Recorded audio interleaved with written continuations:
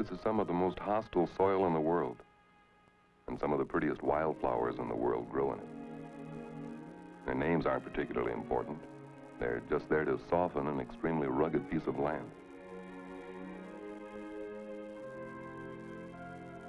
The wild forces that combine to gouge out the canyon have been long gone.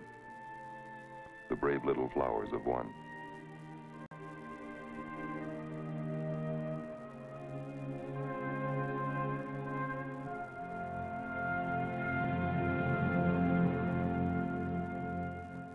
Of course, there are evidences of the old days still around.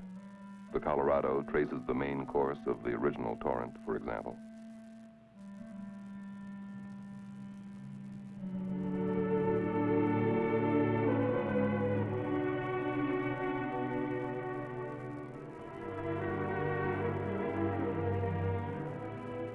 The rock at the bottom of the canyon, some of the black rock, is 2 billion years old.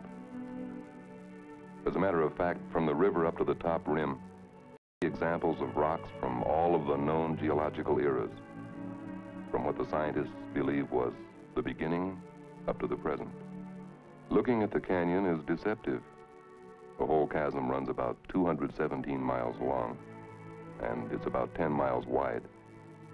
But the color and shapes, the hundreds of different big and little natural attractions throw your perspective off.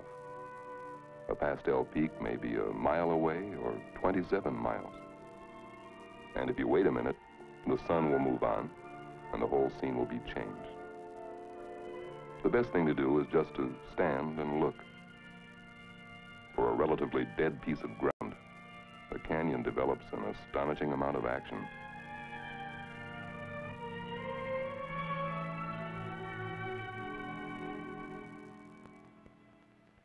If you like mules, or if you want to see the canyon close up, you'll sign up for a mule ride.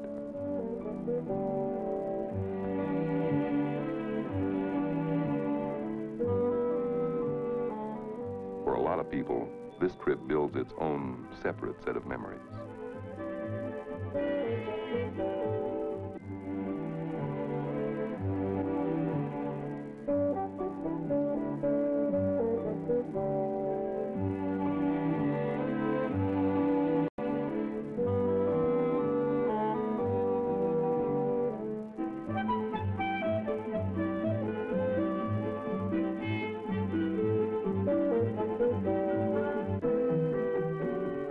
With or without the mule, the canyon is something to remember.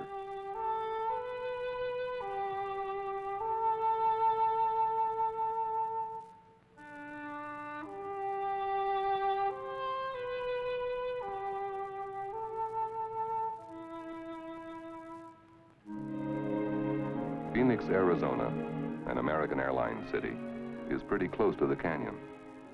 Grand Canyon has mules. Phoenix has astrojets. It's a pretty good working combination.